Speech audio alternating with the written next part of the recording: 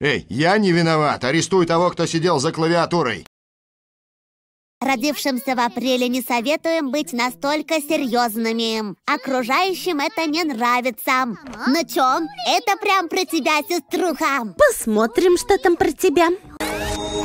Чё? Какие важные даты? Что-то было, что ли? Ну, важная дата? Ладно, не скажу. А ты кто, Махера? Ну, посмотрим, отставим скромность. Учитывая размеры, которыми меня боженька наградил, я слоняра с хоботярой! Чё-то не так? Нет, ничего. Ты что, совсем забыла о своем дне рождения? Ура! Вот это сюрприз! Не обманешь! И я только что о нем вспомнил. Извини. Ну вот, сюрприза не вышло. Да уж, странные ощущения. Теперь с виду и не скажешь, сколько мне годиков. Сколько нужно ставить свечек? Тот же вопрос. Не подходи! Я обещала, что не буду с тобой разговаривать. Это просто конец.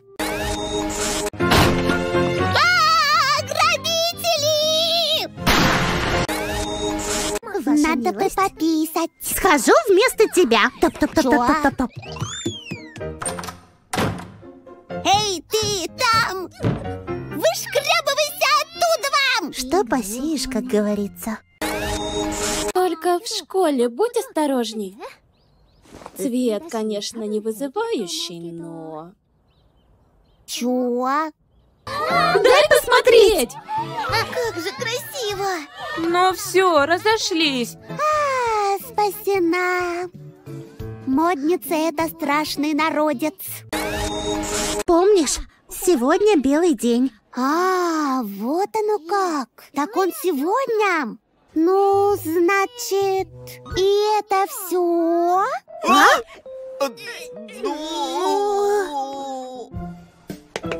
Мы быстро! Простите, пацаны, я стал стервой! Я же вовсе не профурсетка какая-то. И, по-моему, выгляжу вполне прилично. Это что за дискриминация, тирания? Ей не хватило такой дорогой шоколадки. Как же с девчонками сложно. Дураки! Провал! Махера вам не дешевка! Ох уж эти мальчишки. Как маленькие. Мне не перед кем красоваться. Не хочу, чтобы обо мне плохо думали. Ой. Ну и дела, ничего не поделать. Другого выхода нет. Наставница, я выбираю тебя. Добрый вечер, я диспетчер. Ну все, намалевались. Ну ля Мадонна. А по-моему, смех да и только. Класс! Ты что из нее сотворила? Сейчас и тебя накроет лавина косметики. Помогите! Хочешь посмотреть аниме-приколы без ограничений авторских прав?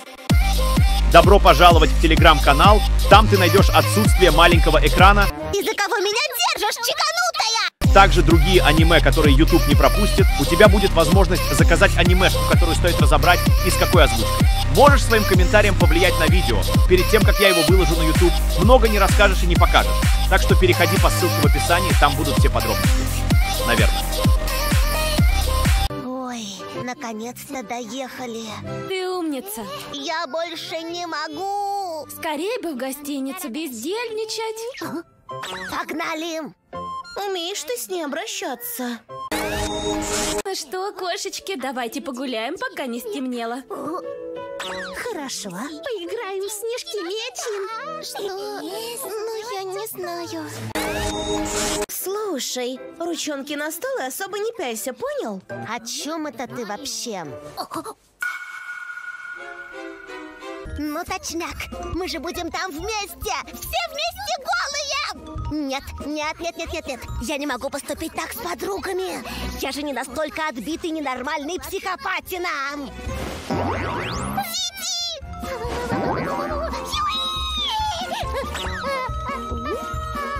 Ну же, ты тоже раздевайся, Махера. А что, стесняешься? Да ладно тебе, тут одни девочки. Не надо, тетя, откуда? Да давай уже все показывай. Махера, давай тоже к нам. Мне и так зашибенно. Стесняется, переходный возраст. Ой, ну, может быть. Нельзя, глаза сами пялятся. Здесь слишком опасно. Надо сесть подальше куда-нибудь. Махера. Хентайские флешбеки! Чё? Что? Да нет, с вами моим глазам особо некуда пялиться. Ну да, потому что я плоская. Махера? Пощадите! Я не то имела в виду, девоньки! Не надо, пожалуйста! Что уже привыкла? Но мы только начали. Он воскрес! Алярм! Чего случилось-то? Кот красный!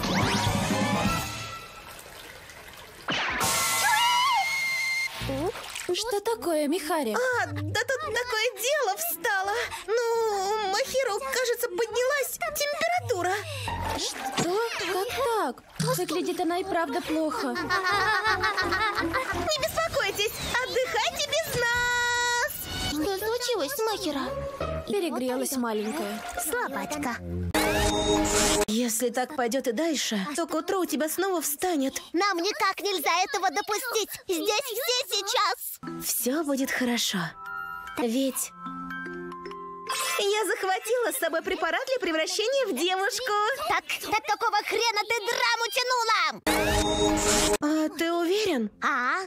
Если выпьешь, и еще очень долго свой стручок не вернешь.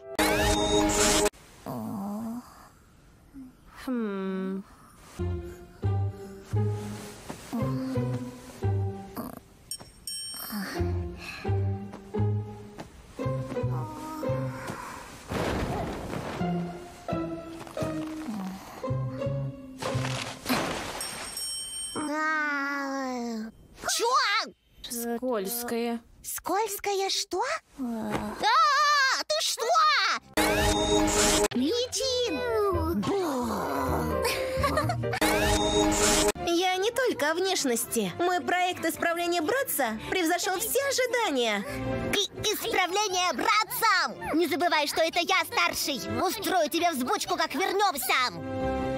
Ну-ну, но пока что желаю удачи тебе с девчачьей жизнью. Ах ты женщина! Как-то это очень грустно, что он выбрал оставаться девочкой не потому, что он сам искренне этого хочет, не потому, что он себя реально ощущает девочкой, а просто потому, что когда он мальчик, у него нет друзей, и у него скучная, одинокая жизнь хиконавта.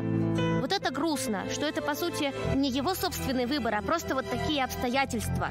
Что когда он девочка, у него есть друзья, а когда он мальчик, у него нет друзей. Хотя теперь, когда он умеет нормально социализироваться, я думаю, он и в теле мальчика сможет найти себе каких-то знакомых и товарищей. Не, ну реал, она типа дала шанс, как бы, чтобы у него стручок отрастился, но в итоге он такой: ля, хочу быть тянкой. Типа, зачем мне быть куном-одиночкой, если я могу быть тяночкой с подружками, ауф. Я считаю, что сестренка немного в этой ситуации как бы гнида.